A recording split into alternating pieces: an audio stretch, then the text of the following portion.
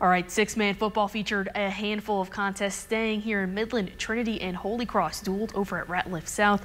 If you know six-man ball, you know that they got off to a hot start. Trinity ball in the second quarter, and it was a foot race. Jude Varner skirts around the corner down the sideline for the score, but Trinity would be down 36-30. The Crusaders would fasten their grip on the lead with this play. Offense maneuvering through the defense for the 42-30 lead, and this one did have a lot going on with a lot of drama too. It's still 66-61 in the fourth quarter. We're going to talk to head coach from Trinity later tonight.